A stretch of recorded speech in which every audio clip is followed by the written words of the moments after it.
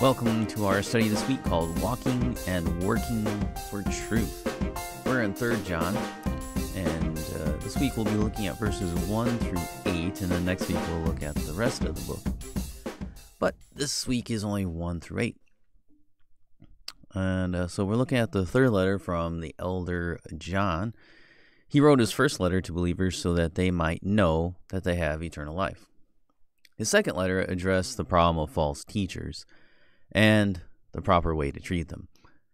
This third letter is about hospitality in ministry. It focuses on 3 men, Gaius, Diotrephes, and Demetrius.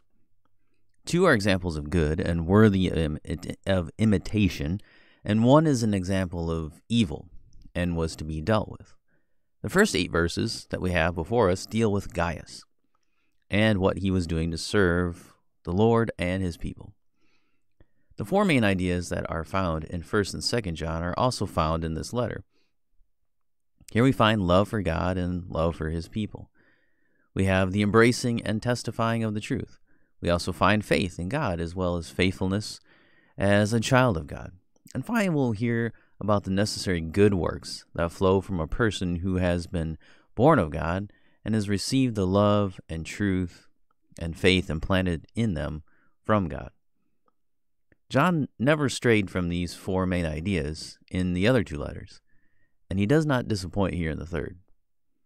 These 4 inseparable doctrines are what makes a Christian a Christian. If you destroy or alter one of them, then you no longer are talking about a biblical Christian.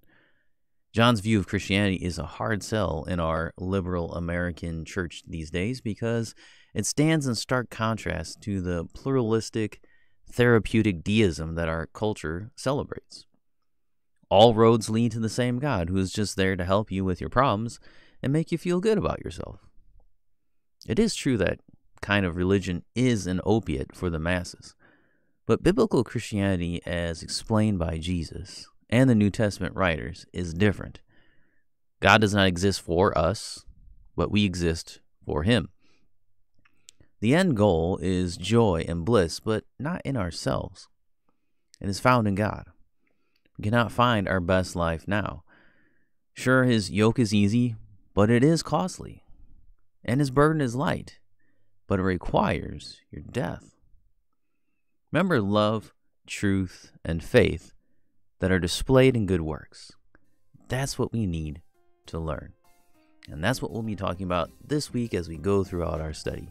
So, join me next time. We'll take a look at verses 1 through 4 and how we ought to be walking in truth.